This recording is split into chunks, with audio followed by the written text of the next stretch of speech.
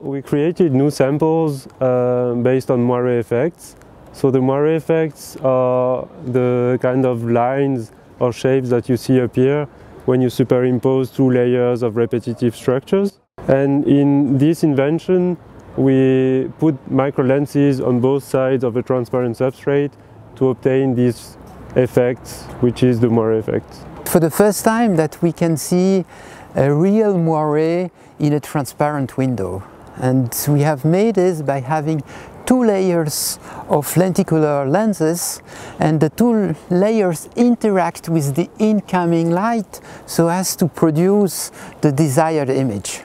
This has been possible thanks to the mathematics we have developed that allows to create the image, to drive the laser writer, and to obtain by lithography the final device, the lens slats.